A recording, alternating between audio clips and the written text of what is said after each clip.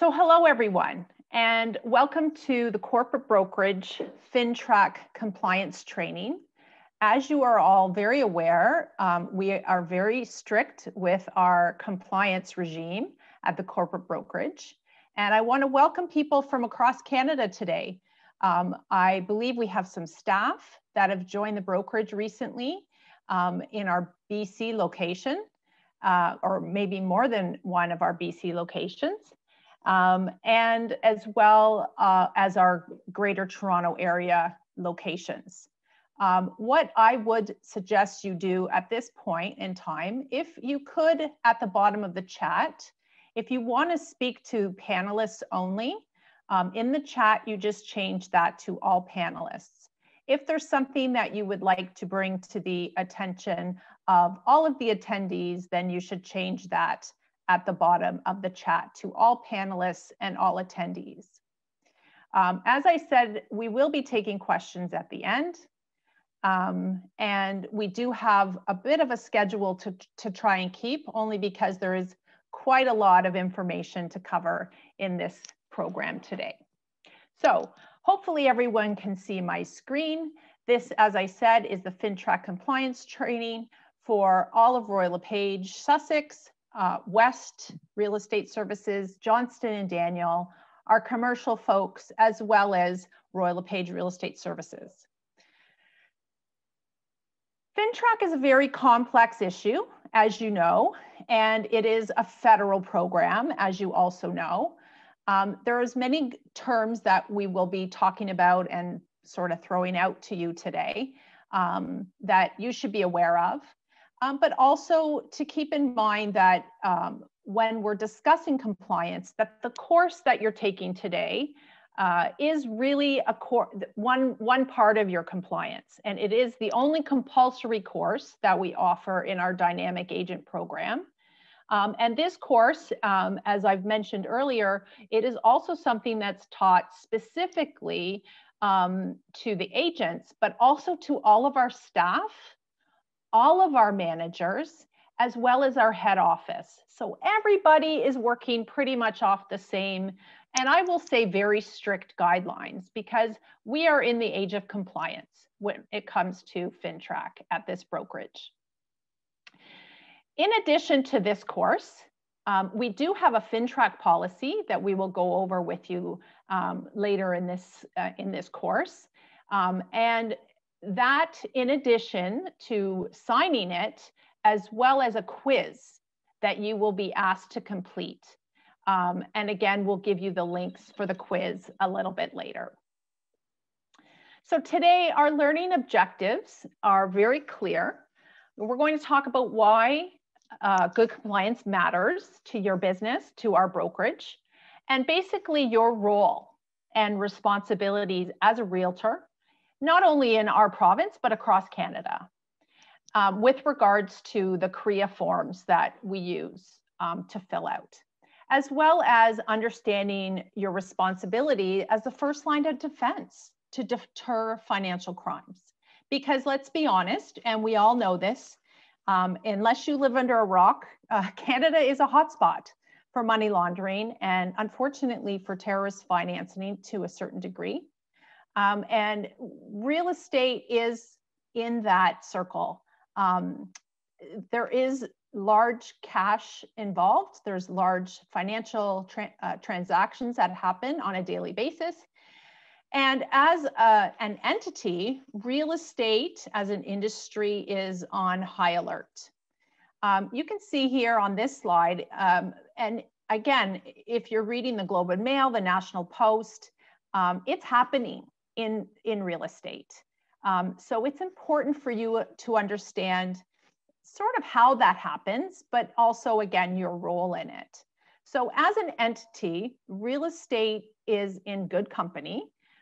You can see on this chart here that there's other financial entities involved as well as life insurance, British Columbia notaries, accountants, casinos, and securities dealers, as well as dealers in precious stones and metals. So real estate really has come under scrutiny from FINTRAC in the last several years because of its involvement with large transactions, obviously, and things like liens that can be put on homes and that kind of thing. So it is definitely an area where reporting as well as investigations, and we'll call them FINTRAC, they come in on a regular basis and they actually do audits. One of our brokerages, I believe it was West last year, it could have been Sussex, that they did have a FINTRAC investigation where they come in and they go through all of your files and they make sure that we're doing what we're supposed to be doing, which is filling out the forms correctly, keeping good records, and actually participating on and knowing who our clients are. And we'll get into that.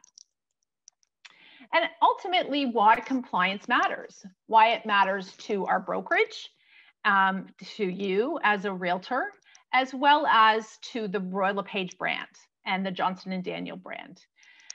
It also helps minimize your risk of fines and judgments, because I mean, no one wants to be in that position, let's be honest, whether it's with our RICO or our boards.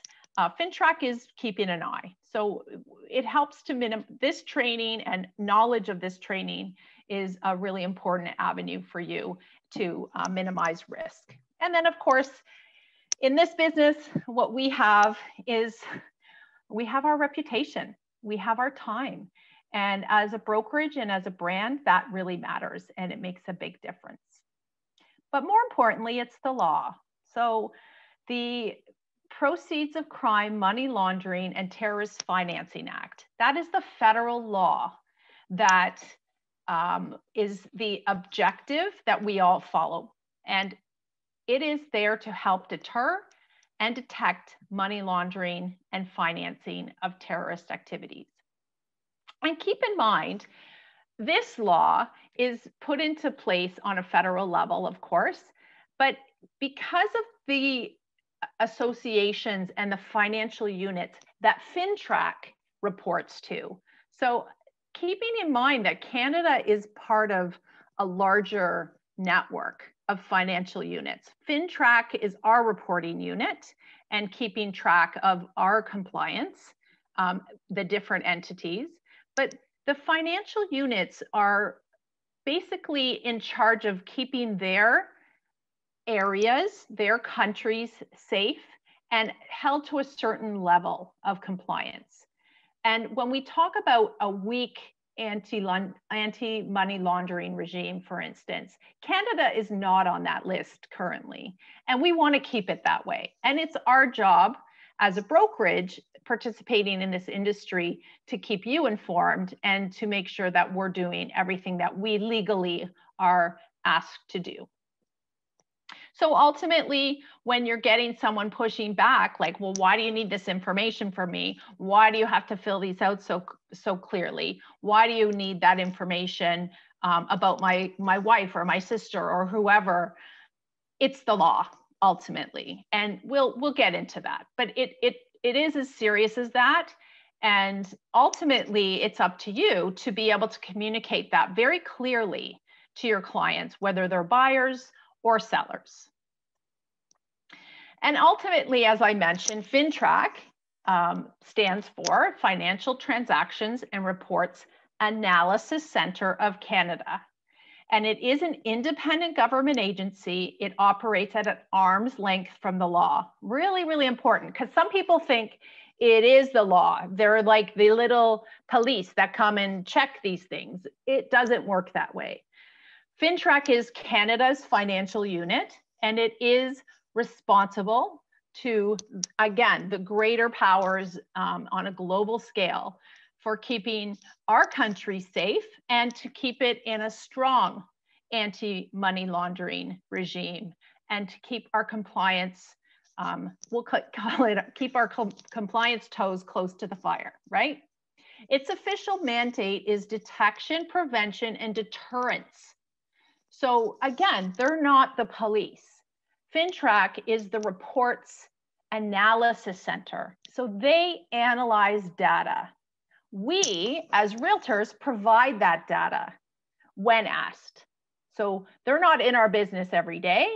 They're specifically for the organization of the data, okay?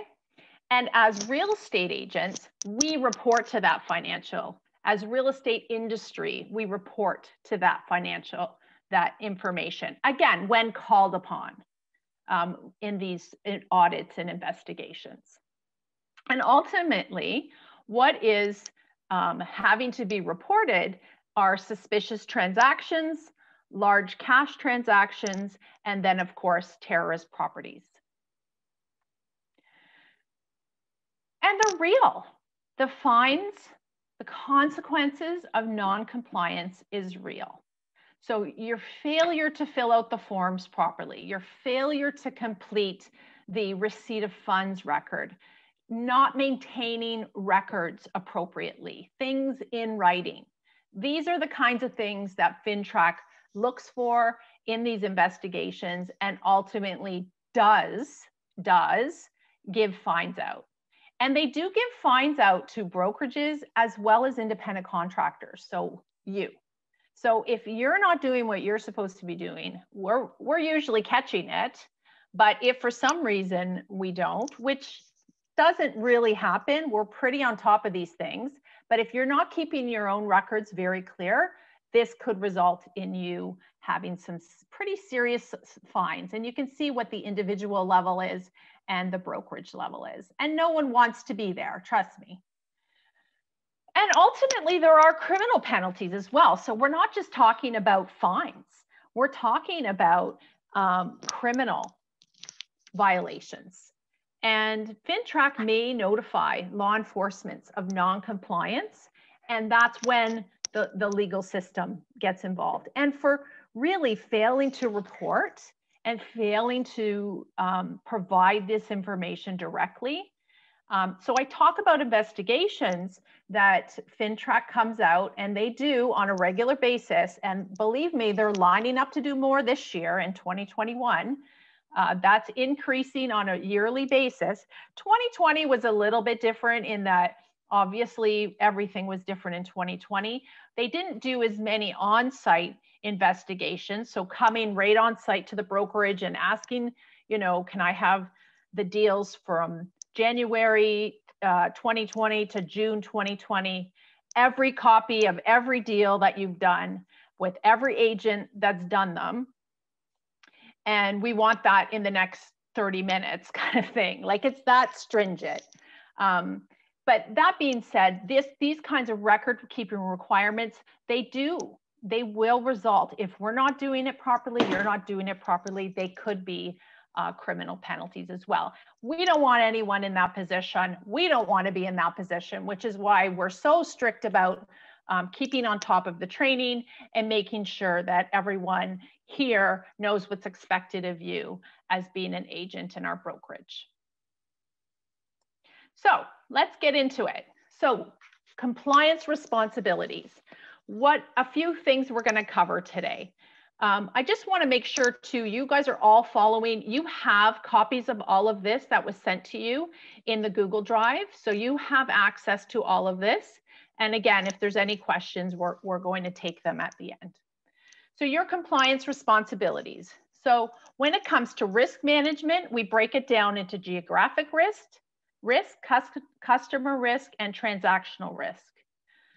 We talk about knowing your client, making sure you're filling out the proper identification for each individual involved in the transaction, as well as when there's corporations or entities involved, and making sure that we're very clear that we're doing that correctly, that the right paperwork's being used, as well as identification of business relationships with the corporate brokerage. It's a very unique position to be in if you're working at the corporate brokerage, because FINTRAC identifies it a little different. We'll get into that. And then third-party verifications. Is there anyone who is involved with this transaction whose name might not be on the agreement of purchase and sale, for instance? Is anybody contributing money to this process or to the contribution that, or their contributing funds that needs to be identified. That's very important. And then of course, our receipt of funds record. FINTRAC reporting expects, there's 3 levels of FINTRAC reporting. One is suspicious transaction report, which would be done through the brokerage. Another is a large cash transaction report, which, as you are all aware, we do not accept cash. We don't accept cash in little, briefcases. We don't accept cash from a perspective of wire transfers or direct deposits. We've had that situation come up in the last little while. We do not accept that. That's not something that's allowed through our banks. So we don't tend to get into those kinds of reports. And then the terrorist property reports. I've been in the business 20 years. I've not seen this kind of report go through any brokerage I've ever worked with. Doesn't mean it's not happening. It's just obviously a more difficult thing to uncover, we'll call. With regards to record keeping and audits, we'll touch on that a little bit. But again, know that this is the kind of thing that the brokerages tend to take on and be responsible for. And more specifically, something that, that our broker of record and our compliance officer speaks to directly. But we'll get into that a little later. So off we go. Risk management. So we talk about geographic risk as something that we identify areas where people might be coming from that would have potentially a weak anti-money laundering regime, or an area people are coming to buy from an area that supports or funds terrorism, or has a high degree of political corruption. So you're all aware of OSFI. OSFI is also the same office that put in the mortgage stress test, like 18 months ago or so, maybe more. They also, in conjunction with FINTRAC, this is something that's slightly changed in the last little while.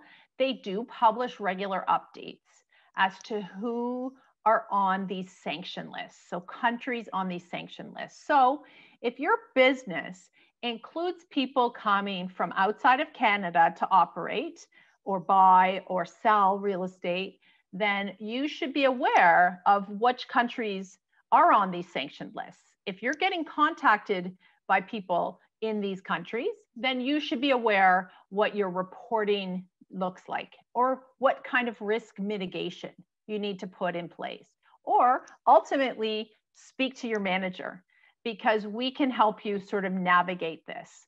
This doesn't happen very often. We have had it happen in this brokerage. Again, we're a very big brokerage. So people are getting contacted all the time online from contacts that they have. So a really important thing for you to be aware of, that there are lists, and these lists get changed all the time. So regimes are constantly trying to improve their compliance with regards to anti-money laundering and terrorist financing. Canada, for instance, we do this on a regular basis, where we dig a little deeper, we update our process, and we make sure that FINTRAC makes sure that the real estate industry, for instance, is on top of these things. And we get checked in on, and we keep on top of these things, obviously on behalf of everyone in the brokerage. But something you should be aware of as well, that these things do change. With regards to consumer, rather, or customer risk, obviously that you're asking questions and you're being critical with regards to the individuals that you're working for. And specifically, are there unusual involvement of third parties, for instance? Are there multiple people that don't really make sense coming together to sort of form this sort of partnership to buy this country property, for instance, that it doesn't really make sense? Is there a large geographic distance, for instance, between where they want to buy and where their life is? For, like, they're living in Toronto, but they want to buy something in Waterloo. Well, it might make sense because their son or daughter just decided to go to university there, or something along those lines. But that's where you have to be a little bit critical. And does it make sense? And then also titling these residential properties in the name of a third party. Is there an entity involved that maybe sort of got slid into the transaction last minute? Was this legal entity something that was started legitimately? Is this something that you can keep track of, which is expected, you're expected to do? But it's also just making sense of the matter. So knowing your client in this particular instance is a really important thing to know. Who they are, where they're coming from, where they're referred to you from, and with regards to high-ranking political officials. So that could be someone that you're not even aware that maybe the husband or the wife that you're working with, their spouse is someone who's high-ranking in government, and you may just need to ask those questions. So it's important for you to know who it is you're working with, so that you can put the puzzle piece together that this transaction is a low risk transaction ultimately.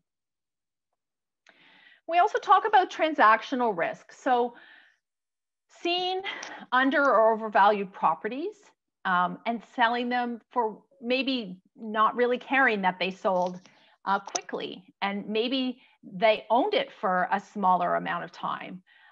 Maybe they're using large amounts of cash to bring to the transaction. And does that make sense? Does it make sense that that buyer would have that much money? That buyer who does this for a living have that much cash on hand? Those kinds of things. But also with the individual's occupation, does it make sense that someone who works, from what they've told you, in this role can afford that kind of property? And without asking those questions, you wouldn't really know. Is there another person involved? Is there an entity involved that we need to be aware of? And then, of course, the speeds of transactions, like just flip it, get rid of it. It doesn't matter. We just want to move the money around. that's sometimes they're doing something like a smurfing, where they're just trying to move money quickly, and they're using multiple people to do it, for instance. So there could be a bigger scheme that's operating. And unless you ask good questions, you could inadvertently be part of something that you're not really sure is going on in the background. And those are the kinds of things, as a real estate professional, you really should be aware of if those things are happening with your transactions. And then, of course, there is the option where people have bought properties without viewing it. Sometimes that makes sense. And I'll just share a brief story. I sold in downtown Toronto for many years. I was a buyer agent. I had met with the clients, but they did not live locally. One lived in Calgary. They both lived in Calgary, but at the time a property came up, they couldn't see the property. They were both out of town. One was in Calgary, one was actually in Hong Kong, I believe, on a business trip. So they couldn't actually physically see the property before they made an offer on it, and a successful offer. But we knew, we'd been working with this client for a while. We knew they would love it.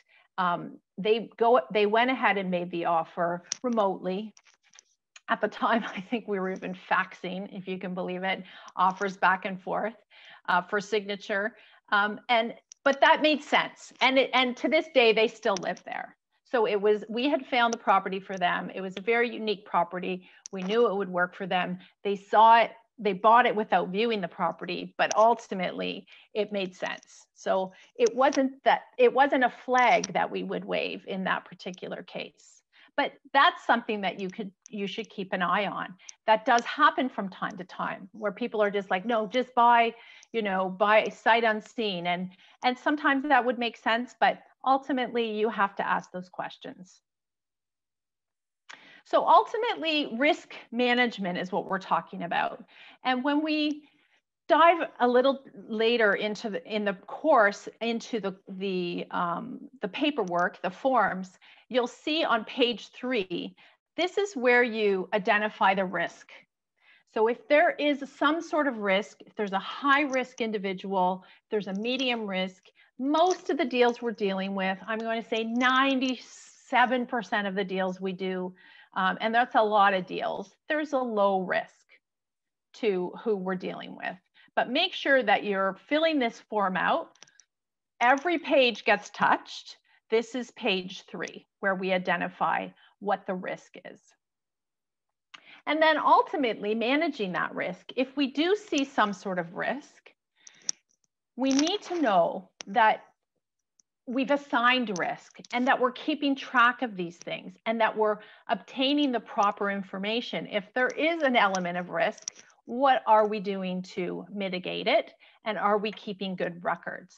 And definitely contact your manager so that they can have a conversation with our compliance officer and broker of record. This might be something that we've seen already. And of course, you wouldn't necessarily know that. But ultimately, we need to be aware at the brokerage level if there is some risk being assigned. And the best way to mitigate risk ultimately is work with people you know. And how do you know your clients? And how do you keep track of them? So FINTRAC has given very clear, very concise guidelines on the kind of information we need to collect. CREA, Canadian Real Estate Association, has designed forms for us to work within. The physical identification of people face-to-face, obviously a little trickier now under COVID, but when you do have that opportunity to be face-to-face, that's a great way to, can I see your driver's license, fill out the form, and move on.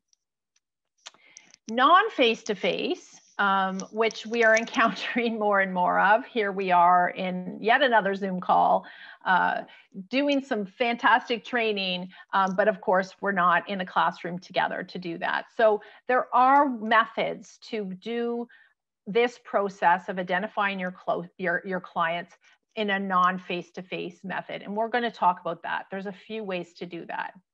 And then of course, identifying if there's this risk rating when and where we collect that information. I will say further with regards to the business ID, confirming that if there is a business, that we have a separate form to do that on. So if there's a corporation, a numbered company, a partnership that are conducting business for that specific transaction, we have a set of forms that we use for that, okay? And in order to identify that company or entity appropriately, we need to also obtain copies of their corporate records, specifically a status certificate, articles of incorporation, authorized signatories. You're confirming the names of the directors and officers, and you're determining basically the entity control, who has control of the shares. And as we talked about business relationships, so let me just do a little sidebar here. Business relationships are, by FINTRAC's definition, considered a sale or a purchase 2 or more times in the last 5 years. Okay, so multiple transactions within 5 years. If that's the case, FINTRAC's expectation is that you still reconfirm identification and then you consider if there's any other sanctions screening, risk mitigation that has to be done. What we expect in the corporate brokerage, and this is across Canada again, because we're such a big brokerage, just our sheer scale, we suggest every single person, and we actually mandate that every single person that we work with is considered a business relationship with the corporate brokerage. We're just too big. So imagine this scenario. We have a J&D agent in downtown Toronto working with a client to sell their property in Forest Hill. Okay, that same person is trying to buy a property with someone in Oakville at one of our Oakville locations a condo for their mother that they're going to purchase in Burlington. So you see very different transactions, but the same client and the same brokerage. So we're a big brokerage. All of our clients are considered in a business relationship. Hence, the final page of the individual identification record has to be ticked off a business relationship, whether it's commercial or residential, you decide, but it must be considered. They're all considered business relationships. So let's dive into the actual process of identifying. So methods for identifying our clients. So there's the photo ID method, again, face-to-face. And what has happened this past year in particular, again, FINTRAC is updating things all the time. FINTRAC says, and it never used to be the case, but now you can identify someone this way. So they're never used to allow Skype or FaceTime or Zoom to be used for the purpose of identifying a client. So you couldn't hold up your driver's license, for instance, and say, yeah, this is me. And now they're saying temporarily, we can do that. Okay, so that is something that has changed. It's temporarily changed. You must remark on your FINTRAC form that this was done digitally. And then when there is an opportunity to be face-to-face, that you can just say, you know, just can I see that driver's license again? I just want to make sure that I have all that down correctly. And then remark on the date when it was done in person as well. So that's really important just for business to keep going. FINTRAC recognized that this is something that they needed to have a closer look at. With regards to the credit file method, of course, this and the dual ID process method is something that even outside of COVID can be done in a non-face-to-face method. The credit file method is something that requires the client's approval or consent, because ultimately checking their credit file for the purposes of identifying them still does affect their beacon score. It shows that somebody was in checking. It's not checking their credit, it's checking that this person is who they say they are, right? The dual ID process method, the same, non-face-to-face, where you can use multiple ways to identify the different data points that are required. Data points, I call it the digital DNA, so date of birth, name, and address. And in some cases, when it comes to the dual ID process method, it could be even a financial institution or credit card, just to confirm that this is the person that we're dealing with. In some cases, a mandatory can be used. So if I'm non-face-to-face, so back to my couple in Calgary, where I wasn't face-to-face with them, maybe I haven't identified them face-to-face, and I won't be able to be face-to-face with them again until possibly after closing, then I could use a mandatory. A mandatory is an individual who can do the identification on your behalf. And I'll give you an example of that. I had a call from a Parry Sound Royal LePage agent, this is a couple years ago. She called me and said, I have 3 people that own a property here in Parry Sound. And one of them lives here, but the other 2 live in downtown Oakville. And I'm the manager for the downtown Oakville location. So the downtown Oakville location, the individuals, the other 2 people on title came into the branch. I sat with them, they gave me their driver's license, I copied the first page of the FINTRAC form and identified those 2 individuals on behalf of Miss Royal LePage in Parry Sound. Sent her the pages that I filled out. She filled out the other 3 pages, and we signed an agreement called a mandatory agreement, where I said, yes, I did this on your behalf. It's in our FINTRAC file. If you get into that situation, let us know and we can help you. I believe it's a mandatory agreement also in web forms if you're searching for it. So just a few options in how you can identify your clients. So we're talking about the individual identification information record form. This is a form you're using pretty much every day in your business, so you should really know it by now and really be able to manage with this form pretty succinctly. So the top of the form is obviously the transaction property address. So in that particular line, you recognize that every time there's a transaction involved, you have to identify the client. So if they're buying on Main Street and selling on, you know,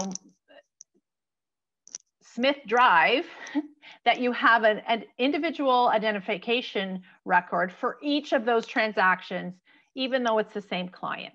Really important. So transaction property address gets filled out in entirety with the postal code and the province. Postal code and province are absolutely essential, okay? We're in the age of compliance. Please make sure the postal code and address, that the postal code is complete in the address field. Your name as the sales representative, and then of course the date that you are doing this identifying, whether it's a credit file method or face-to-face or digitally. Then we get into the full legal name of the individual. The full legal name needs to be what they provide you and their current address.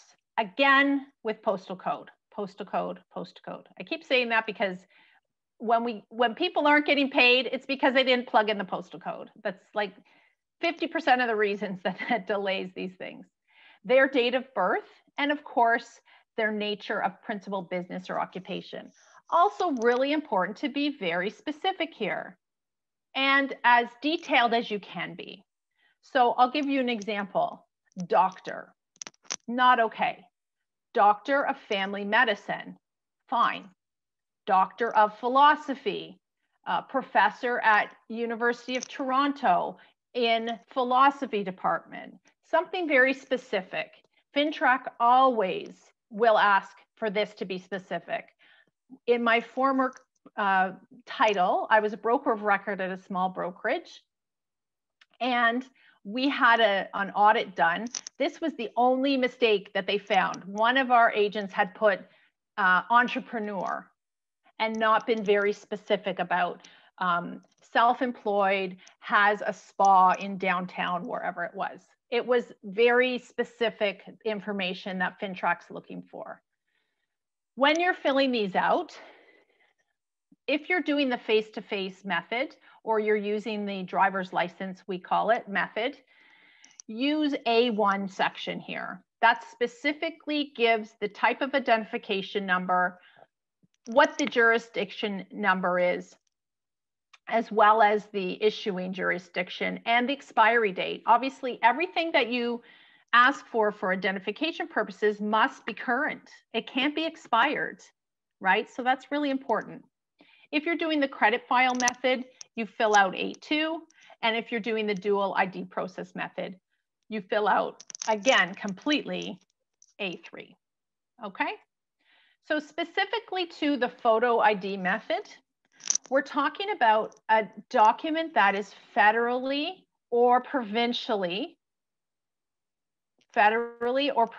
issued, okay? This cannot be a library card from a municipal library. It has to be driver's license, passport, that kind of thing.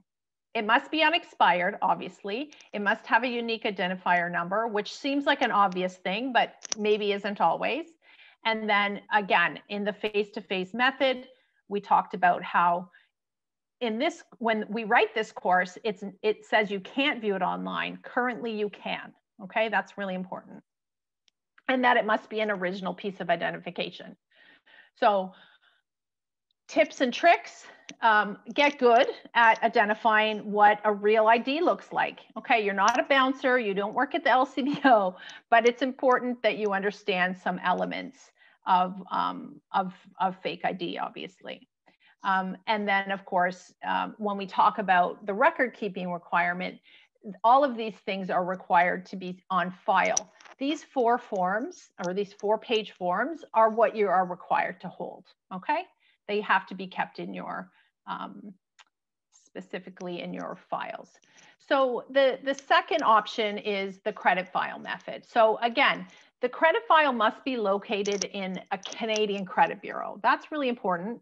The credit file must have at least 1 trade line since it was created. And the oldest can't be in existence, or sorry, must have been in existence for at least 3 years. So it has to be current again, right? And that the credit file number is original and unique to that person. And again, that a current address is being used, again, with postal code, all right? The important thing here is getting consent. So we do have a consent form. I'll pull it up later. That says, yes, I consent to my credit file being pulled for the purposes of identification. This isn't what you see in the BRA. The BRA, the buyer's rep agreement, does give you consent to check their credit. That's not what you're doing. You're checking their credit file to make sure that you can identify this person. A very different requirement, okay? The dual ID process method. I personally, if I was identifying someone, I would tend to use this process maybe before I use the credit file method. And what ultimately you're doing, again, is you're collecting from any 2 reliable sources information about their name, their address, their date of birth, okay? If, for instance, we can't get a date of birth, because sometimes that's a little trickier to get, sometimes, not always, depending on the individual. And I use this example sometimes, like perhaps the person's, say they're 85 and they've lived in the same house for 40 some years. They don't have an active driver's license. They haven't had a valid passport in many years. You can't use a health card in any way to identify people, right? So what do they have? Their original birth certificate was issued in another country. They don't have it anymore. So these are the kinds of things that you have to think ahead about when you're working with maybe elderly clients. And this is also a way for you from a business perspective and a best practice. Maybe this person needs help obtaining a new card or a new piece of information, an Ontario residence card, for instance, that just shows those kinds of things. You can help them in that way. We are a service business. Maybe they're going to need that. If they sell their house, they're moving into maybe a long-term care facility. And this is a way for you to help them and be their family's agent for life, right? So when you're talking about the dual ID process method, we get into sort of later in the course, what are some of these reliable sources and independent sources? But these can be government issued information, anything from CRA, hydro bills, utility bills, those kinds of things, okay, that we're talking about. And again, filling out the form as fully and as accurately as you can. So that's really for individuals. When we're talking about identifying corporations and entities, again, a very different form. So this form exists and it basically shows that you've collected information about the entity that you're working with. So whether it's a numbered company, it could be a corporation. A lot of people now are registering PRECs, personal real estate corporations in Canada. You may be called on to identify that PREC in some way if they're part of purchasing a property that you're working with, okay? So in order to properly identify this company or entity, you need to obtain a copy of their corporate records. So certificate of incumbency, articles of incorporations, or bylaws which set out the officers that can sign on behalf of the corporation, right? So you're looking for a link in that paperwork that says, yes, Mr. Smith can sign on behalf of the ABC Corporation, right? There's also databases that you can search these companies, and we'll get into that in the second part of the course. where you're confirming the names of the directors and officers, that's an important element as well. But taking it a step further, you're not having to identify everybody in that corporation for the purposes of each transaction. You are looking to identify the corporation and the individuals that are signing on behalf of that specific transaction, okay? So there could be 10 directors in that company, but only 2 of them are going to be signing the offers for the property that they're trying to buy with you. Those 2 individuals will also need to be identified on the individual identification information records, okay? So that file becomes a little bit different. Your FINTRAC file becomes a little bit different for companies and entities. But in that being said, you're making sure to keep track of what information you have, and your data record keeping is intact. Sometimes there are mandatories that can be used. I've heard of a lawyer in the past being a mandatory to identify the individuals that were signing on behalf, because it was all done virtually. And that does happen more and more. So if you get into that situation, just again, speak to your manager. So when we look at the corporate entity identification information record, again, the completeness and accuracy of this form really is what FINTRAC would be looking for if they're doing any kind of audit or examination. And again, you're filling out the corporate address fully and completely, the nature of that company. So maybe it's a holding company, or maybe it's a research company, or whatever it is, making sure that you're very clear what that company does, why it's set up. And then the name of the directors that are in there, and identifying each one of them that are signing, again, that are signing. And then keeping a copy of the corporate records. So you don't need an original copy. You can take a photocopy of their articles of incorporation, for instance. No one will ever be expected to hand over their actual articles of incorporation. They're owned by the corporation. They must keep them because they're asked for these things. So having a copy of those is expected, okay? We talked about business relationships a couple times already, and what we say versus what FINTRAC says, we being the corporate brokerage. But FINTRAC obviously identifying that if there's at least 2 transactions done in a 5-year period, that we're keeping track, that we're making sure that these repeat businesses are cause for some sort of monitoring, right? That they're on our list of ongoing clients, okay? Every transaction we talked about has to have a separate FINTRAC file, right? So every transaction is deemed to have its own full FINTRAC file. I get the question all the time, well, do I have to re-identify them? I just identified them last month. Well, no, you don't have to re-identify them because the sale versus the buy, but you have to make sure that information you have is still valid, right? And we've seen that happen where I did the buy and then we're getting their house ready and a month passes and it's like, oh, you know what? You had a birthday in there and your driver's license expired now. You can't use that again. You have to wait for that to be updated. But ultimately make sure that whatever you're provided is not expired, okay? And that they're separate transactions, separate FINTRAC file. So we talk about third-party verification, and this is another area that we often have, we'll say, questions around. So with regards to the third-party verification, what does it mean? What is the definition of a third party? So ultimately, it's an individual or it's an entity who is involved in the transaction, okay? That's either giving instruction or possibly providing financial assistance to. So a very common example of that is Joey and Susie are buying a condo and Susie's dad is helping with the deposit, right? Susie's dad is considered a third party. So Susie's dad has to show up in our third party record, okay? That's your job, again, to know your clients.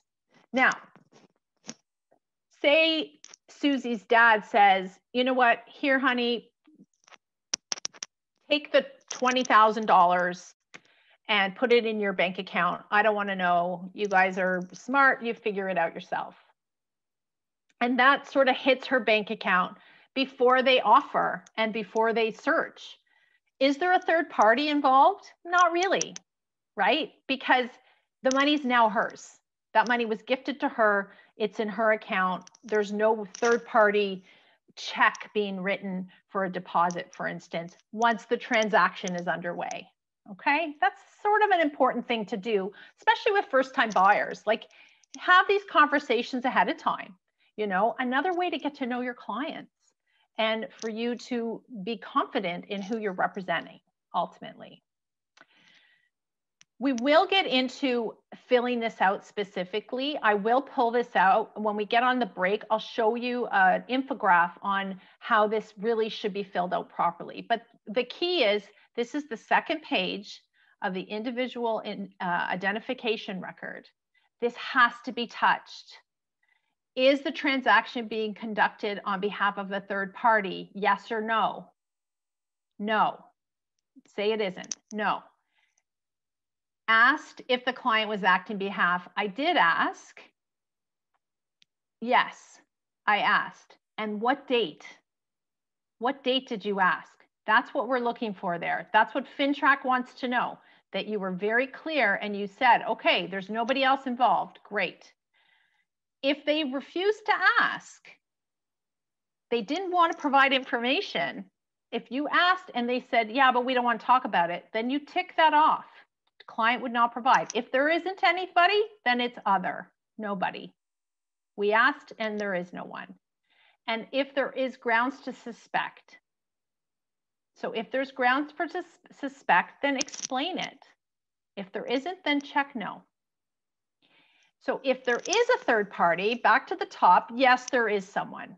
And I asked on this date, and this is the name of the person, Daddy, you know, big bucks, and his address, his date of birth, his principal occupation. Okay? So really important that you have those conversations. You don't want to spring it on someone, you know, after you got the deposit and right before they're about to close. Oh, did somebody give you money? Like, do I have to, you know, do those things now? When you're identifying someone, is there anybody else that's going to be, that we should be, you know, consulting with during this process? Is anybody providing you, other than your bank and through your own savings, is there anybody we need to be aware of so that this portion of the FINTRAC form gets filled out in a wholesome way, okay? And we will show an infographic about that in a few minutes. And it's available to you if you want to sort of look at it later. It's all in the infographics that were shared with you when the link to this Zoom class was shared. Excuse me, my voice is a little dry. I could take a sip. So receipt of funds record. We fill this out when we're working with buyers. We're a full service company. When we take our buyer's deposit and we hand it over to the listing agent's brokerage, right? So imagine it like that. It's not like, oh, I'm the listing agent, so I'm the receipt. No, your client, your receipt of funds as the buyer agent, right? So this needs to be filled out for every buyer transaction. And if it's a multiple representation, we're representing both sides. Obviously, we need this as well on the buy side. So ultimately, again, transaction property address, very specific with postal code, your name and the date that this receipt was, the receipt of funds was filled out. The amount that the funds were received and in what currency, obviously Canadian, but not always obviously. the date of the funds that they were received, and then in what format. So was it a bank draft? Was it a certified check? Which is ultimately what we want from everybody now. If it's a wire transfer, then you notify it in the other category here. So purpose of funds, obviously deposit for purchase. I'm going to say obviously because that's what we're talking about. And then with regards to, is there anybody that needs to be identified in addition? So that's your opportunity to read that. And you can really see at this point, if they're your buyer, you've already identified them. So C isn't really as relevant.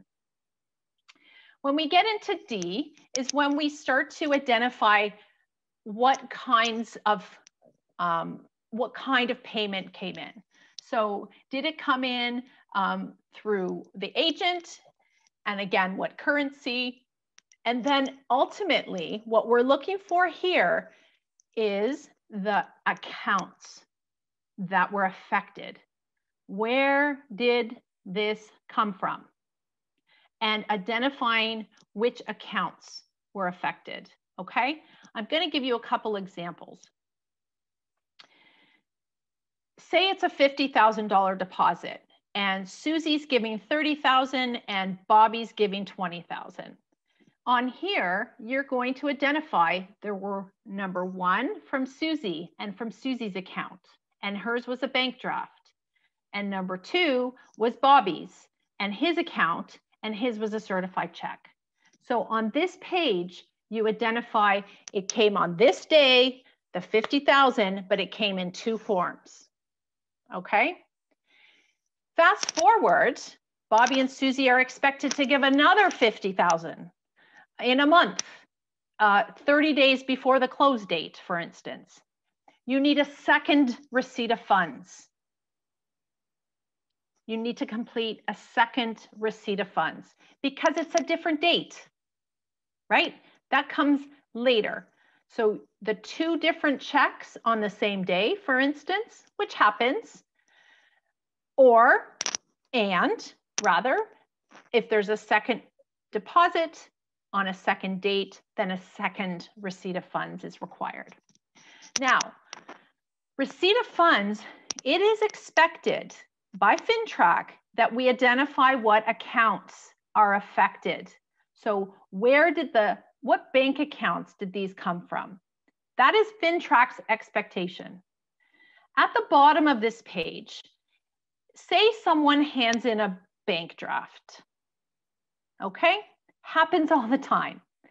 And maybe they collected their money from a few accounts and they didn't really want someone to know, like, I didn't have $10,000 in one place. I wanted to get it from here and here and here, for instance.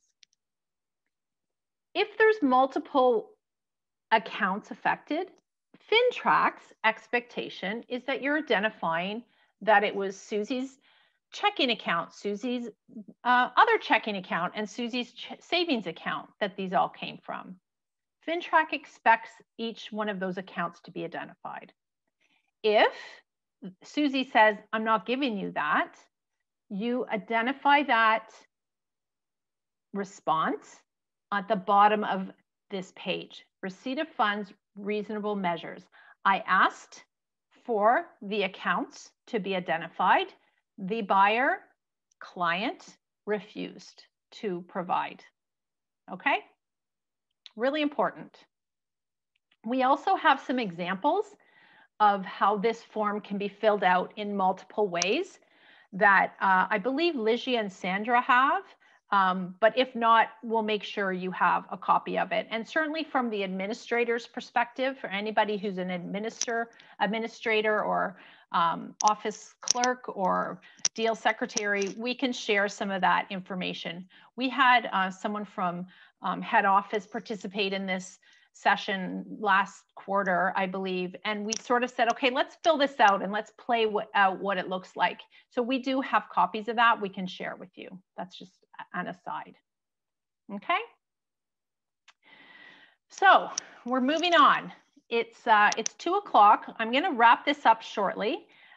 But we will take a break in a little bit, just as an FYI. I know I'm talking a lot. There's a lot of information here, but we're going to push on and take a break shortly. So FINTRAC reporting. When we're talking about suspicious transaction reports, the transactions that you have reasonable grounds to suspect, honestly, you have to be very clear here. If you have some sort of, and I call this the hair on the back of your neck, like if this is your litmus test, if something doesn't feel quite right, talk to your manager, okay? We will then take it from there. It is up to the compliance officer of our brokerage or brokerages in the West to make these reports, okay? Same with large cash transaction reports. Again, we do not make a habit of taking cash. We did have a situation not long ago where somebody was doing a deposit for leases actually under the 10K mark. And we didn't catch it right away, but we realized later, oh my goodness, they were actually trying to deposit cash. That ended up being a suspicious transaction report, or sorry, a large cash transaction report. Very rare does that happen. And then of course, a terrorist property report. And I will say, it's not just us that should have our like hairs on the back of our neck standing up. If you hear about something like this, you don't just come to us. We have to go to the RCMP and CSIS as well. That's serious stuff, obviously. This is exactly why FINTRAC operates, to stop and deter these things from happening. So if there's anything that you hear or think or feel that something's not right, talk to your manager, okay? And I really stress that. From our perspective, the brokerage will then, if there is a situation where we need to provide a report, then we will be asking you for your records. And we will be doing our own investigation, and we will, and you might not even know about it, nor will your manager. Because if we get wind of something in the FINTRAC department, often it needs to be kept quiet for lots of different reasons, legal reasons as well. But the brokerage will conduct this investigation, and it will keep its own records, and it will ultimately decide if there's further actions, i.e. a suspicious transaction submission or not, okay? But ultimately, if that does happen, usually we would come to you and say, look, I need all the information. Maybe they get it from your deal secretary or your assistant or whoever. We need to get the full information about the address of the transaction, how long we've been in business with this individual, if there's anything that needs our attention, any red flags, and then of course, any documentations that we have, okay? There's an internal assessment done ultimately, and then at that point, the decision maker, our compliance officer, broker of record, makes the decision whether or not we take this forward, okay? Really important that we have your cooperation in that. With that, when we talk about these record, keeping, we are not, FINTRAC does trump PIPEDA, I will say that. So FINTRAC, when we talk about collecting and keeping records of private information, we are bound by that regardless as a brokerage. But if we do need to investigate something and assess something, that actually trumps everything else, just as an FYI. That being said, when we're looking at those kinds of record keeping, of course, everything has to be held in the utmost of secure locations under lock and key, not sort of left in the back seat of your whatever. These should be encrypted information. If you're keeping it in the cloud, it should be in Canada. All of that information, everything that bounds us in PIPEDA, bounds us in FINTRAC, and for the brokerage as well as your own files. So really important that with regards to your information, that you're keeping it, within those same laws of PIPEDA, okay? I'm going to just mention at this point that from from the penalty position, there are expected increases. We teach this course in the most serious way that we can. I mean, I try to keep it a little bit light because I know it's a lot of information, but the reality is that FINTRAC is going to come knocking. They already have, like I said last year to one of our brokerages out west, they're coming back again. And we have to be sure that what we're doing is by the law, and that how you're conducting yourself and your business is within the proper rules, regulations, and legal boundaries, okay? If you do have something that you feel is suspicious, or you're not quite sure about something, or someone's giving you a difficult time on any of this, just talk to your manager. That's really why we're here, to help you with this stuff. Or call me, like contact me if for whatever reason you can't reach your manager. We're always here to help you. That's what we're here for. And then of course, if there is this suspicious, if there's something really not fitting together properly, talk to your manager. I'm going to take a break right now. So I know there's probably some questions. I think what we'll do in the next little bit, we'll probably take, it's just 10 after 2 Eastern Standard Time. We'll probably take about a 5 to 7 minute break. So why don't we say we'll come back at about, why don't we say about 2:20, we'll get going again. And we'll see you back shortly. Take a little break. Thank you.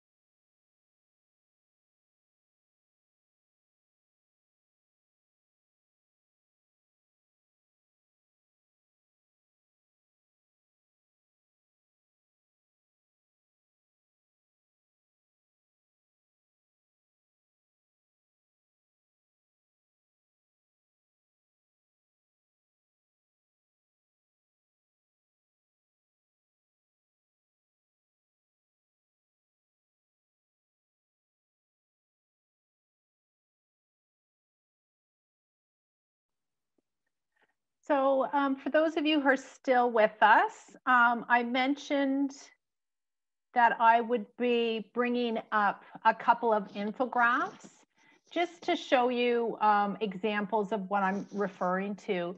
So can everyone see the infographic that I'm sharing? I think you probably can. So with regards to the photo ID method, I talk about the health card. It's against the Ontario Health Privacy Law to use the health card, people's health cards, for any identification purposes. So you can't use that. So again, really important, you know, that you don't use that. Use the driver's license, okay? A Canadian passport, Ontario photo card. That was what I was referring to when I talked about sort of the 85-year-old individual that may not have a driver's license, may not have a passport. That's a really good way to add value to your clients, right? We talk about the third-party verification. So again, just filling out this first top part, the first question, is not okay. You really have to dig in a little bit here, okay? We have these forms returned all the time because the agent, your business, you're the independent contractor, your clients, you have to be filling this in properly. So here we have an appropriate way to fill in the verification of third parties, okay? So is this transaction being conducted on behalf of another person, a third party? No. Did I ask? Yes, I asked, okay? I asked on this date, and you fill in the date. See here where the green letters are.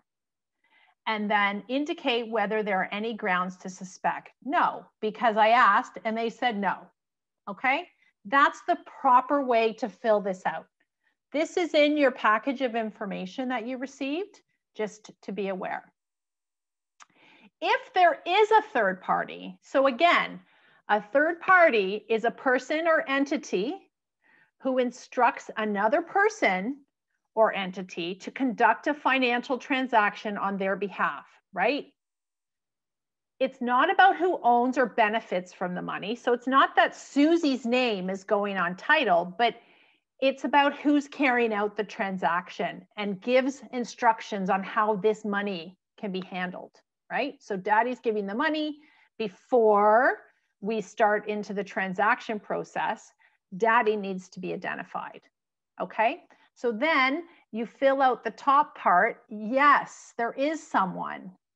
And then you go down to the bottom, B2, and you fill this part out fully, okay? Does that make sense?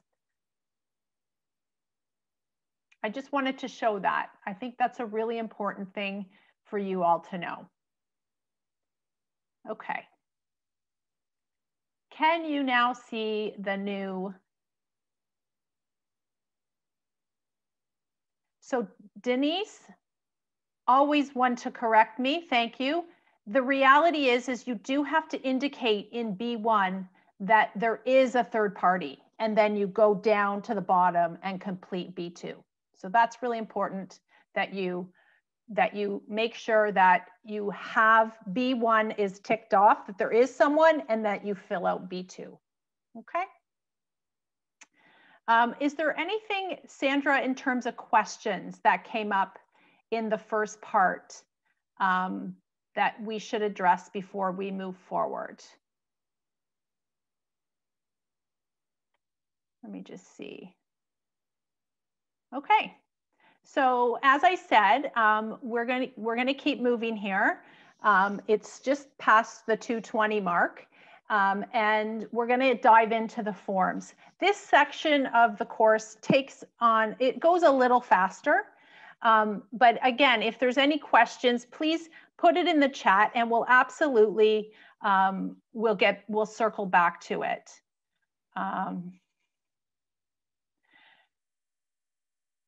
So Karen, I am going to circle back how to identify an elderly person. We will talk about that a little bit more with regards to the dual ID process method, okay? So just stay with me. Okay, so completing FINTRAC forms. The corporate brokerage FINTRAC policy. So really important, and we talked about this right at the beginning of the course. Our FINTRAC compliance regime is you taking this course, us updating it on a regular basis, and continuing to teach it to new people that enter the brokerage, as well as corporate identifying what our corporate policy is, having you sign this, and then ultimately there's a quiz. And I'll share the link to the quiz later on. And that really is part of the 3 tiers that we have with regards to compliance from a FINTRAC perspective. I will say ours is probably a more stringent compliance regime than most other brokerages across the country. And in fact, I would say most brokerages now take their cue from us because we are so compliant, quite frankly. So just to go through our corporate brokerage FINTRAC policy, no cash deposits, obviously, maybe not obviously, but are to be accepted on any real estate transaction. Realtors must fully complete all required FINTRAC forms before submitting deals. Administrative and accounting staff are not permitted to add or edit or complete these forms once we get them. Okay, so it's really, again, your business, your clients, your forms, your contracts, your deals. Okay, the staff can point things out to you, but ultimately you are responsible as the agent. You're the one that holds the license. It is your client. Okay, so you really need to be taking it up a notch. If you're expecting the staff to do this for you, that's not how we conduct our businesses. You're the professional, it's your deals, it's your clients. Okay, really clear. No commissions get paid out, obviously, maybe not obviously, unless all the FINTRAC documentations, including your client information, receipt of funds, have been fully completed, okay, and submitted. So we need them. We get the question often, when is the best time to fill these things out? And my consistent answer is at earliest possible time. When you're working with someone, you want to know who you're working with. This form is a great way to break the ice with that. It's nice to have those nice, gentle conversations, but ultimately, you're the pro. You need to know who you're working with. This is major transactions. This is a lot of money that will be trading hands. Absolutely, absolutely within your professional mandate to get this information early on. If a client or business relationship is identified as being high risk, then immediately report this to the compliance officer, okay?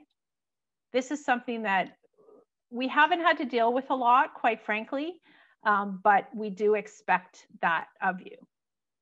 If anyone is aware of a suspicious transaction or attempted suspicious transaction at any time during the course of a real estate transaction, again, must be sent up to the compliance officer, who is also our broker of record.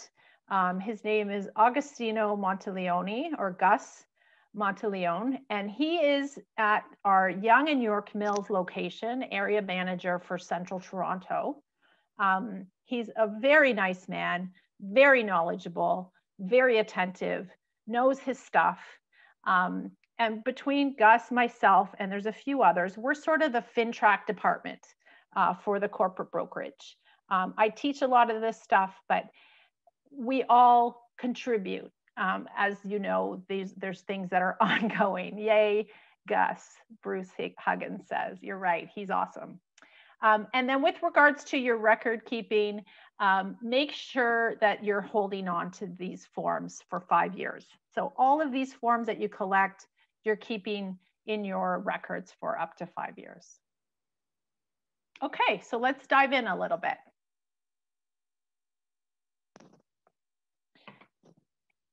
So understanding FINTRAC forms. We talked about the receipt of funds record. We talked about the individual identification information record. We also talked about the different methods for identifying individuals. We talked about the corporate entity identification information record, as well as IDing clients through an agent mandatory, okay? Really, really important that you have these clients identified, if at all possible, with face-to-face methods. That's ideal. But of course, FINTRAC has given us these other ways to identify individuals if we can't be face-to-face. So what do we keep in our files?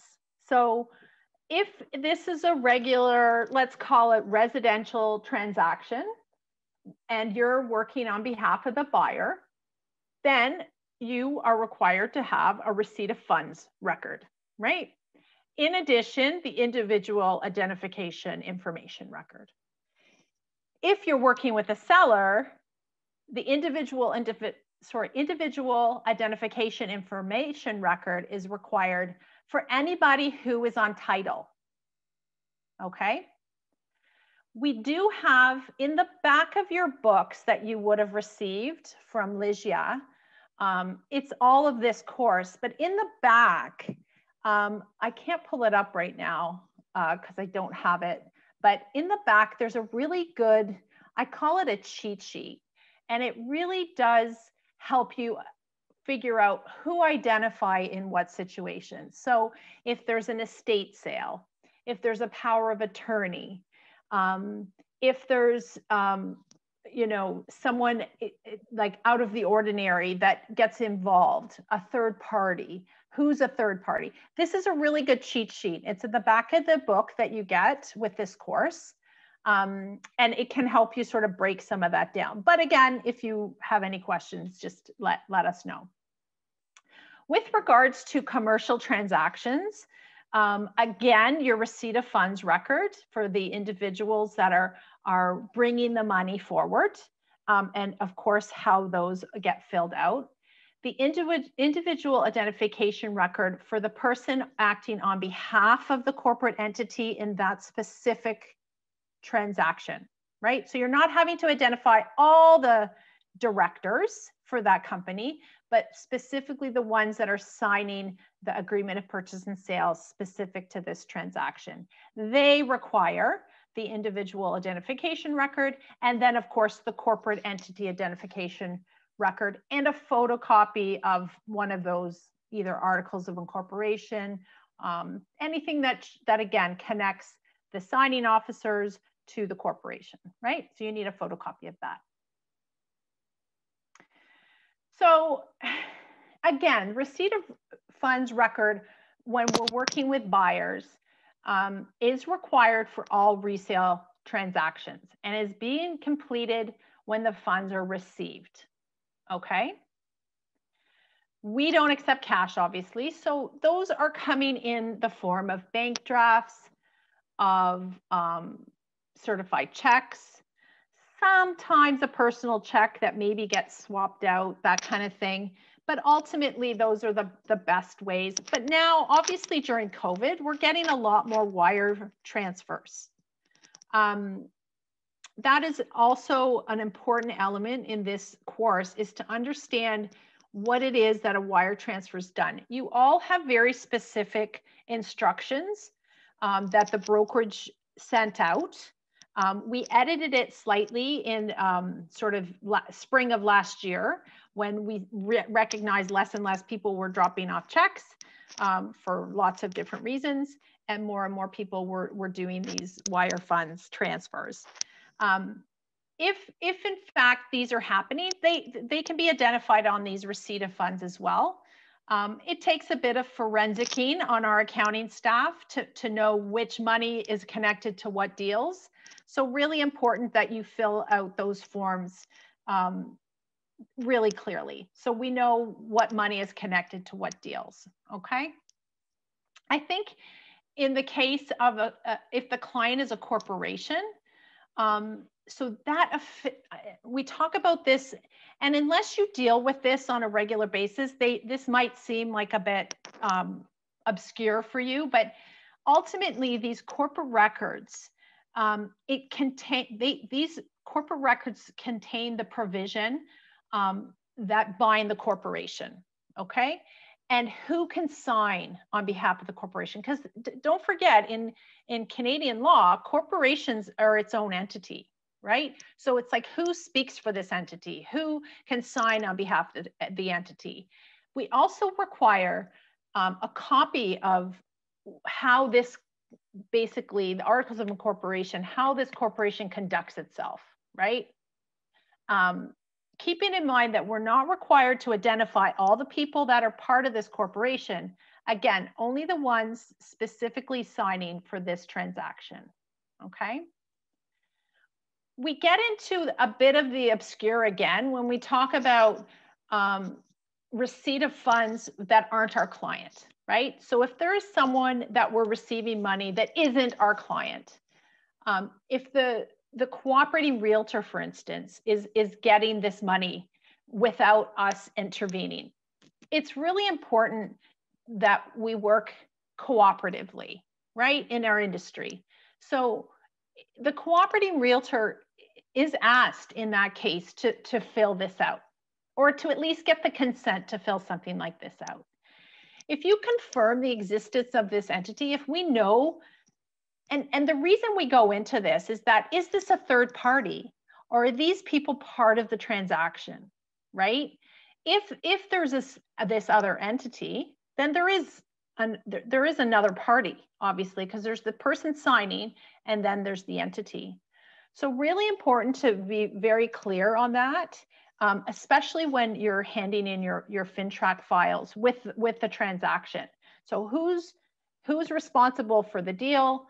Whose name is on the transaction, for instance, if it's an individual, making sure we've identified them properly, that we have the appropriate information on the receipt of funds, that we've identified the accounts. Hopefully, we've identified the accounts that are being affected by this transaction. And it's interesting. I've sat through many FINTRAC conferences and teacher series and whatnot. And consistently, the feedback from a lot of brokers and brokerages are, well, why does FINTRAC want to know that? Like, that's not our job to figure this out. Like, we shouldn't be asking these things of our client. And FINTRAC is very black and white. And I've been in the room with some people from FINTRAC, like that work for FINTRAC, and they're like, this isn't a question. This is the law.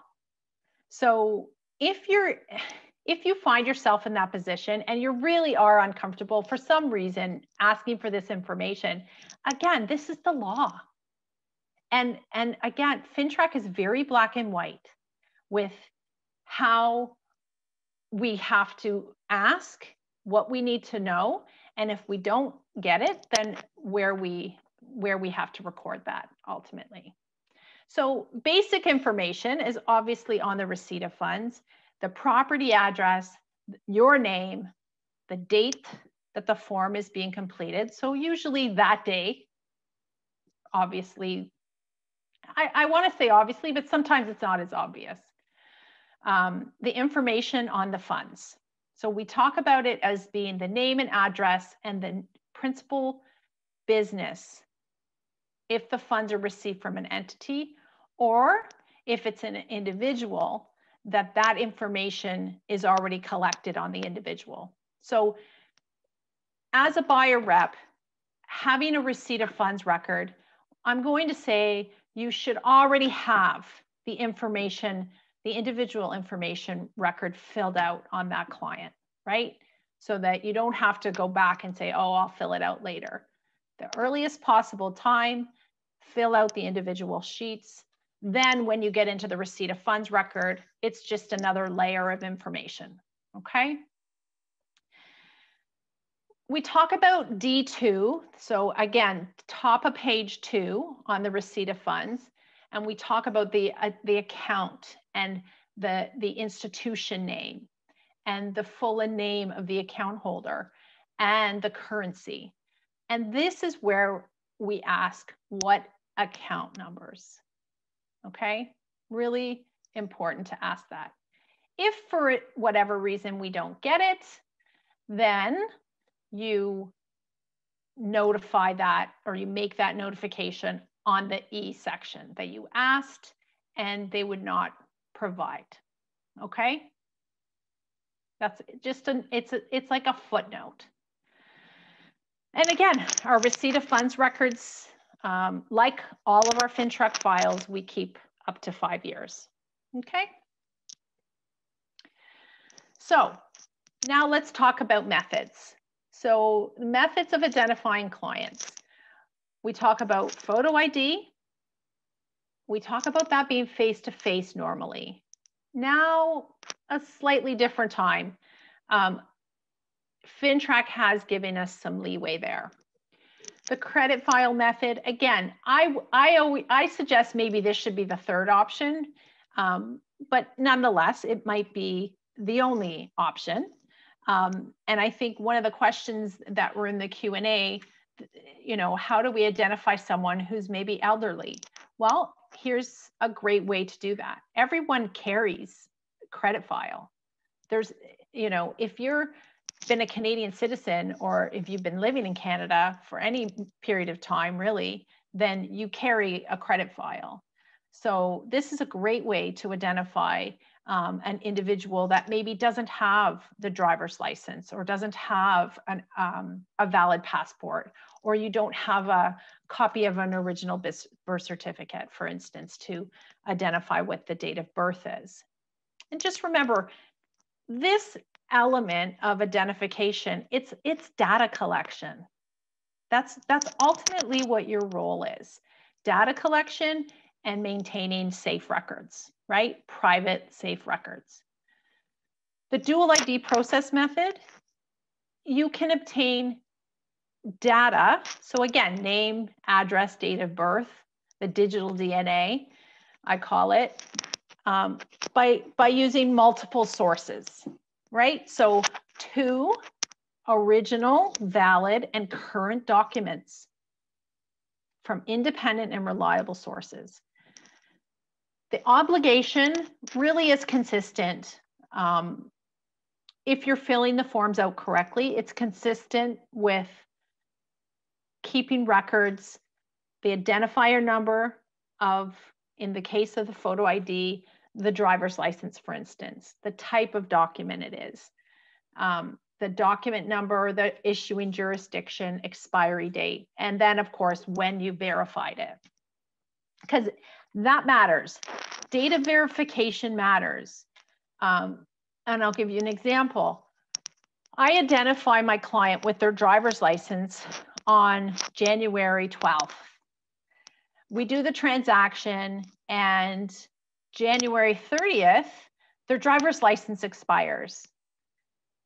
February 30th, or sorry, March 30th, the deal closes. It doesn't matter that their their data verification, that information is no longer valid when it closes. It matters that when you took that information down, it was valid at that time. So it's important to, like, some people are like, oh, it doesn't matter when I filled it out. It does, because when you filled it out, it was valid. It became expired, and when we went to close, that doesn't matter, okay? If you have to re-identify them for a buy later and their driver's license is expired, then that matters, okay? So really important to keep that clear.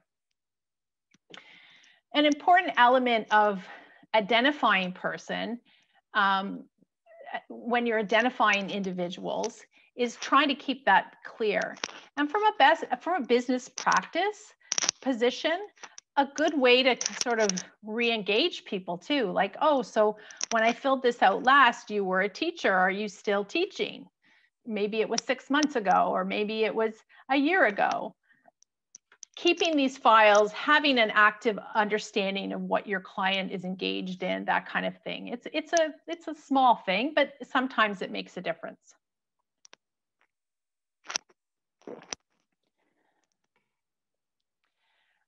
There's a question coming up. I'm going to circle back to that in a minute with regards to putting other people on title. So the photo ID method, again, you can use a valid current original photographic identification issued by federal, provincial, or territorial government. So not municipal, okay? And not a health card, really important. You must view it, and ideally face-to-face. If you can't be face-to-face, FINTRAC is making the exception at this point that you can do it digitally, like online, we'll call it FaceTime, Skype. I don't know how many people still Skype. More people are doing Google Meets and Zoom than ever before. But I mean, at this point during COVID, that's allowed. Will they convert to that long term? That remains to be seen. But what they are expecting, that the individual who is doing that digital identification, that you note that on the individual information form, okay? That's really important. And then if you can, when you can, circle back and do the face-to-face and note that on the form as well. So again, client's name, the type of ID or document used, the unique identifier number, as well as the issuing jurisdiction and the country of the document, the expiry date, and the date on which you verified the information. The credit file method really used in situations when I say, again, should be sort of the third method that we talk about, but because it's really when nothing else works, when you don't have anything else. You rely on a credit file search. So you must conduct the search at the time you ascertain your client's identity. The client doesn't need to be present, obviously, and shouldn't be. The client shouldn't be providing this, ultimately. It's you, which is why you should get their consent, okay? You don't need a credit assessment. And that's the point of this, is that you're getting their, let's say, their consent to check their identification in this method, not to ascertain any credit information, okay? Really important. And it's acceptable to use an automated system. And Equifax, for instance, is an example of someone that we would use. TransUnion, I think, is another one.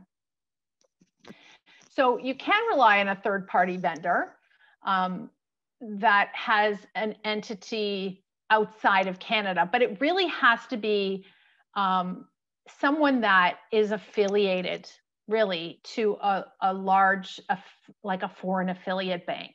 It can't be sort of, and the point FINTRAC is making here is it can't just be a one-off credit union. Like, it has to be someone recognized. Otherwise, it should be within Canada, okay? Keeping in mind that you can use a mandatory as well. If the mandatory is doing this, and we talked about the mandatory, having a mandatory agreement, but if they're doing this on your behalf, these are really the other methods that they could use as well. The dual ID process method, for instance, where you can do something face-to-face. Again, the record keeping for the credit file method, the name of the third party, ascertaining the identity, the method of the identification used, the information that was gathered, the date on which the third party identified the identity of, or verified the identity of the client, the date the reporting entity referred to the client identification information provided, and a copy of the agreement if the client identification is conducted by an agent or mandatory. So that's an important element too. again, back to if somebody else is doing this on your behalf. Whoops, missed one. So the dual ID process method, and this might be the route to go, again, if we're talking about the 80-year-old or 85-year-old who maybe wasn't born in this country, again, back to not having a valid driver's license or passport, you can't use the health card. Maybe you're going to help them get this photo card through Service Ontario. A lot of that you have to do online now, but you can do it. It takes time, which is, again, if you know this listing is coming up, again, from a business practice, helping this client go through those sort of that red tape, and it is red tape, let's be honest. That's like government identification is red tape, but they're going to need that down the road as well, right? Like knowing that maybe they're going into this long-term care facility, how can I help? Like, what can I do to, you know, make this process easier for them? The good news with the dual ID process method is you don't have to be face-to-face. Again, this is something that can be done, you know, digitally. So it says that you must view the original valid and current document. So again, if this is something that can be emailed, which can be at this time, FINTRAC is allowing for that, right? Normally you would sort of say, okay, give me that, give me this, and then I would take the information down from the information that you provide. FINTRAC is saying at this time that those can be electronically obtained. So let's talk about the data points. So the dual ID process method takes multiple pieces of information to ascertain the specific data that we're looking for. Specifically name, date of birth, and name and address. So you're going to collect the name and date of birth from one source and the name and address from another source. Or you're going to obtain the name and address and then possibly the name and confirm a financial account. So this could be that, again, back to the 85-year-old who I might not have, in this case, I might not have something that has his date of birth, which when you think about it, a birth certificate, you know, something that's government issued, that's where those things sort of can be really truly validated. If you're using the client's name and date of birth and you don't have something that confirms their address for some reason, then you can use, again, their name and this financial account. And what we mean by that is confirming a bank account, for instance. But let's talk about the name and date of birth. So examples, and these are really good little pages to come back to when you're sort of in the thick of it. You're like, well, how do I do this? Like if I have this client that is maybe older, or I can't get the information from one place. So the name and date of birth can be obtained from one of these sources. So again, anything that is government issued is golden, right? Like I'm being asked to identify for the federal government, I'm going to use something that the federal government has issued, right? Makes sense. So anything that they've given, that they have from the past, from CRA, or again, a birth certificate, marriage documents, divorce documents, anything that's even temporary, like they do give temporary driver's license. And then, of course, when you're talking about where these sources can come from, if you're talking about referring to the Canadian credit file, again, it has to have existed for 6 months minimum, right? So depends on how long they've been here, for instance. It can also be insurance documents. That's a great example, because again, they would have done some verification. Insurance companies, banks, these are also entities that report to FINTRAC, right? So we're all sort of looking for the same bits of data. You can verify name and address, again, with anything that's issued from the Canadian government or a utility company, right? So I like to say things that are deliverable. So like a hydro or gas bill or something that is specific to the T4s or something that the CRA would have passed on at some point. These are things to obtain for ways to obtain their name and up-to-date address. Okay. We talk about the financial account, and again, this is now we're reaching a little bit. Like if we get to this point, it's because we're really just trying to find anything that we can verify with their name and something else on it. So we can use credit card statements, bank statements, again, loan accounts, if there was a mortgage on the property, a mortgage statement.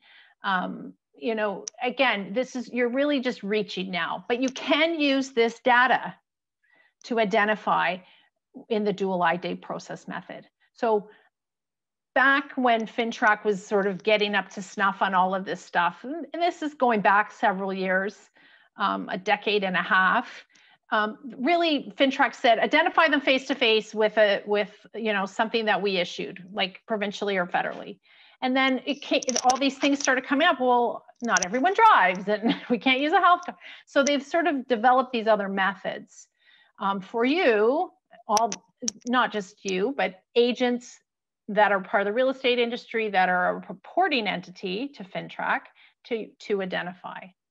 Okay, so these slides, the last few slides, are really good sources for you to refer back to if you get into that situation where like, yeah, how do I identify my 85-year-old who doesn't have this or that? Okay, there's options. So again, for an audit trail purpose, just what information you have to have. Number 4 is very clear, a combination. So a data combination matched with the sources that you took. So identifying that it was the name, date of birth, and address. And these are the sources I used. So either Ontario Hydro, CRA, TD Bank, Enbridge Gas, whoever. And then those specific account numbers or reference number associated with that. Okay, so again, data points.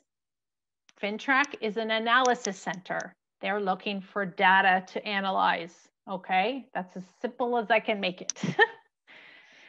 So from a business relationship, we talked about what FINTRAC expects, and we talk about what we expect. So due to our size and geographic scope, there is a potential of a client having done 2 or more transactions in the past 5 years with the corporate brokerage. That's just a full stop fact.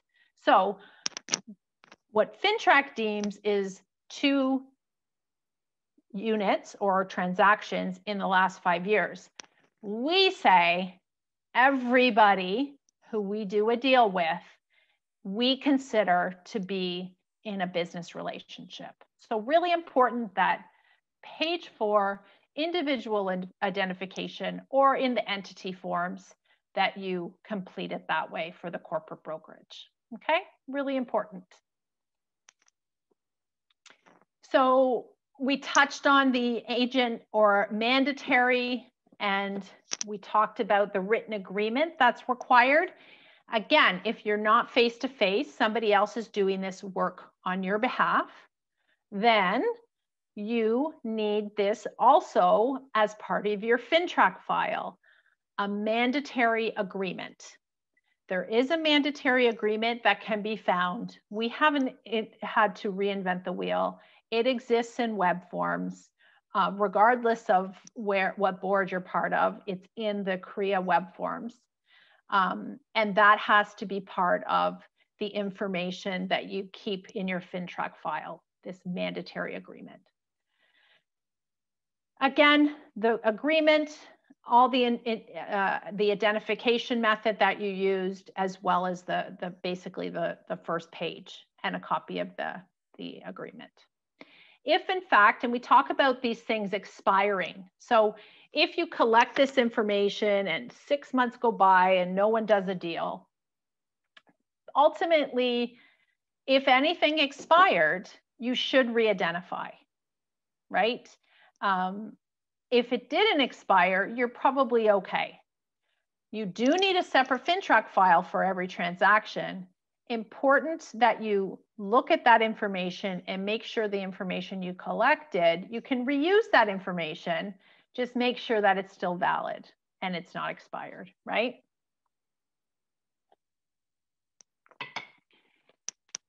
If that's required to happen again, then a new mandatory agreement should be signed as well, just as ongoing monitoring of that business relationship. Let's shift over to corporation and entity identification for a moment. I know this might be obscure. I mentioned this earlier. Not everybody will go down this path in their business, but certainly it's important to know that there is a separate form to identify a corporation or entity. And in order to have a fulsome FINTRAC file on that entity, you need that form, as well as a copy of the certificate of corporate status. You can do a search on these companies. And the next slide actually has a couple of links for that. Again, if you're going down that path and you're not sure of how to search and to make sure that this entity exists, then speak to one of your managers. Here is a couple of databases that you can search for the registration numbers, and it does refer to the type of records that are kept there, because it's all, again, it's like a birth certificate for an entity, and these can be searched there. If you're going down the path of commercial, our commercial, like Royal Page commercial, has a whole other set of databases and subscriptions to different things that is definitely, you know, worth your while to get involved in if that's part of your business model.